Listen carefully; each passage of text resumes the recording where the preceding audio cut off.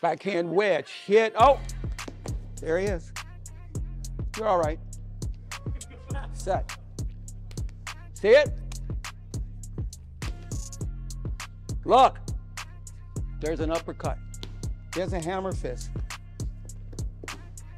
It's all right there. It's all right here. One more time. I'm gonna go from here, look.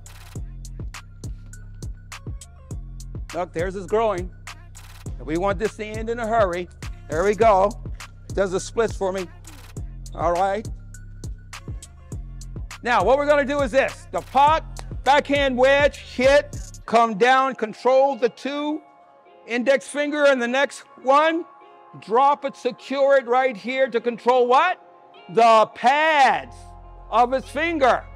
Drop it down in a horizontal position as if I had a blade. Is he all right?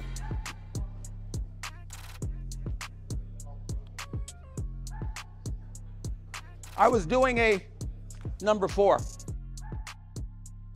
Small circle jiu-jitsu. Okay? Finger locking. How many have heard of Grandmaster Wally Jay? Okay? Only 1 or 2, that's all? Oh, 3, 4, 5, 6, all right. All right. So one of the misconceptions about small circle and finger locks. 2 things. 1, when you do a finger lock, you're supposed to break the finger. How many have heard that? Oh, yeah, yeah. Not true. Not true. You never want to break the finger, ever, okay?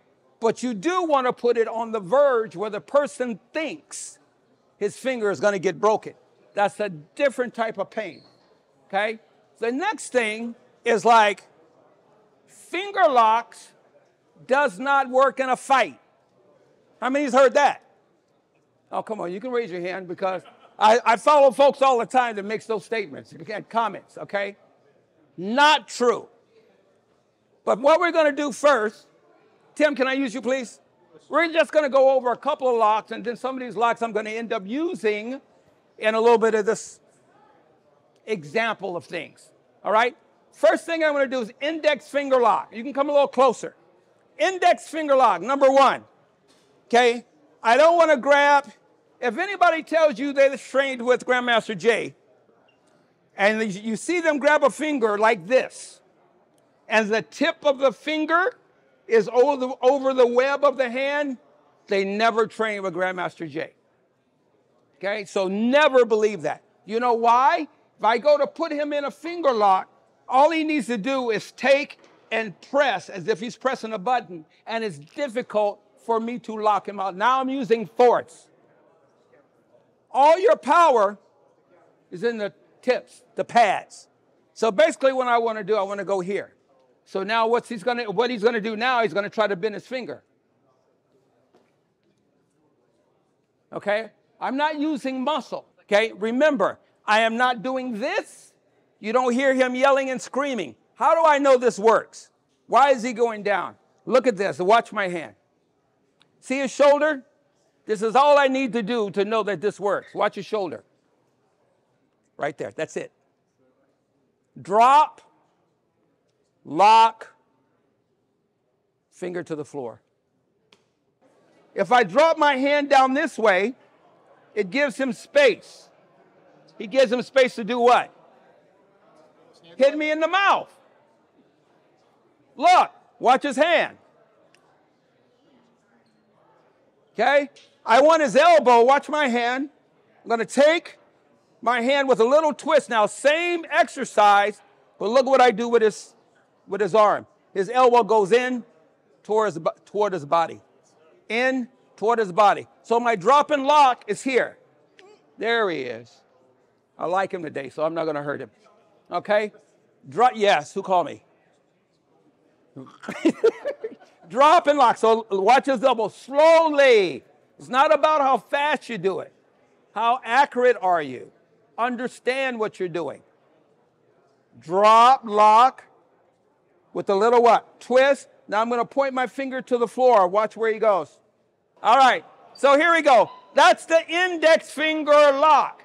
So the next thing is when we talk about wrist locks. Wrist locks. So we see people talk about wrist locks sometimes, and what they do They grab the hand real tight, and they're trying to force it. And here's where they're forcing it, right there. Shouldn't take that. What you need to understand, everything, this principle is all about drop and lock. Drop and lock. So I want you to be stiff. Watch his body. Drop and lock. Drop and lock. See the leverage? He says, what the hell? I was looking. Okay, drop and lock. On the drop and lock, all I'm going to do, I'm going to roll my fingertips in toward my belly button. Okay? So Grandmaster Jay used to say this. He used Aikido as an example, not disrespecting Aikido. Okay? But between here and here, he said that's a wasted circle because nothing happens until the hand comes to the belly button. That's where the throw is. All right? That's where the throw. So he eliminated this play and just went here. Right there. So 2 hands down to my belly button. I roll my fingertips in toward my navel and upward and watch his body. Okay, so here's the thing. The point of this is, if I have to show you how to do a wrist lock and I have to hurt you, I don't know what the hell I'm doing. Because it doesn't take that. Tim. Okay? Wrist lock. There he is. All right? Slowly. Wrist lock. Drop lock. There's my belly button. Roll into my navel. There he is. Do you see how his body starts to completely turn? We're grabbing at the hand. We're all up around the first 2 knuckles. That's no.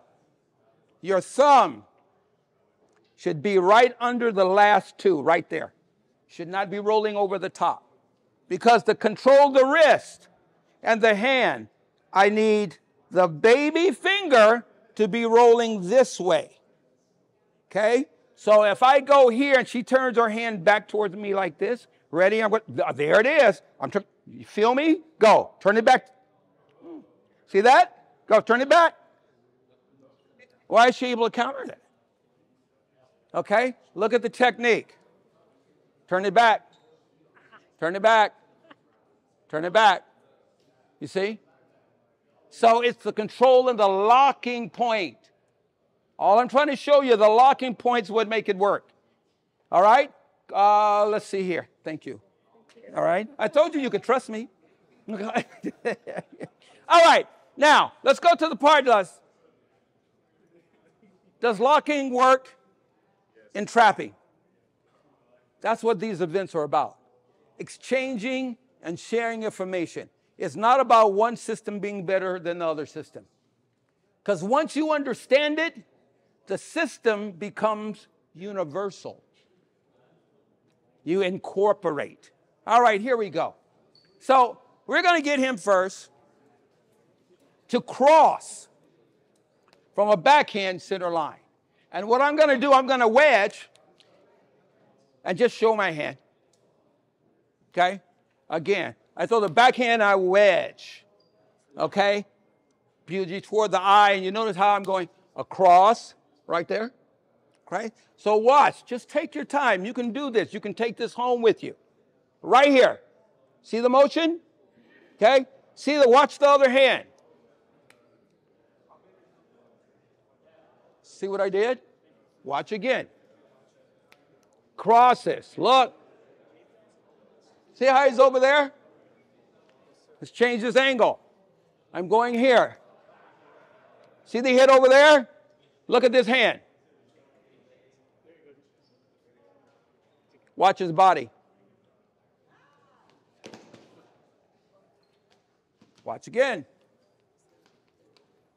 Backhand wedge. Hit. Oh, there he is. You're all right. Set. See it? Look. There's an uppercut. There's a hammer fist. It's all right there. It's all right here. One more time. I'm going to go from here. Look. Look, theirs is growing. We want this to end in a hurry. There we go. Does the splits for me. All right.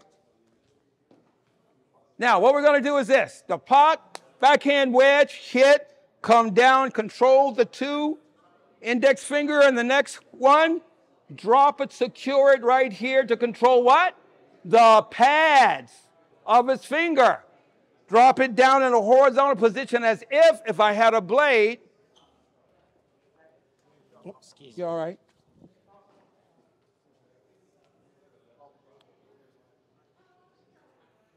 I was doing a number 4.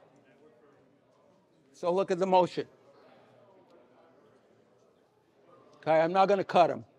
Look, number 4. See the motion? Let's work.